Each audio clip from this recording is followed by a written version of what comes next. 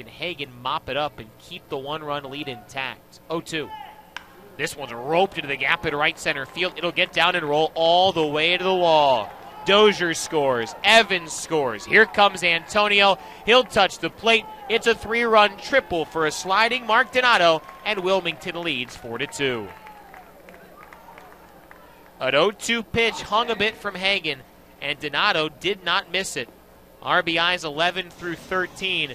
Donato comes up with his second triple of the year, and Wilmington has its first lead of this doubleheader. They're up by 2, top 6 in Game 2.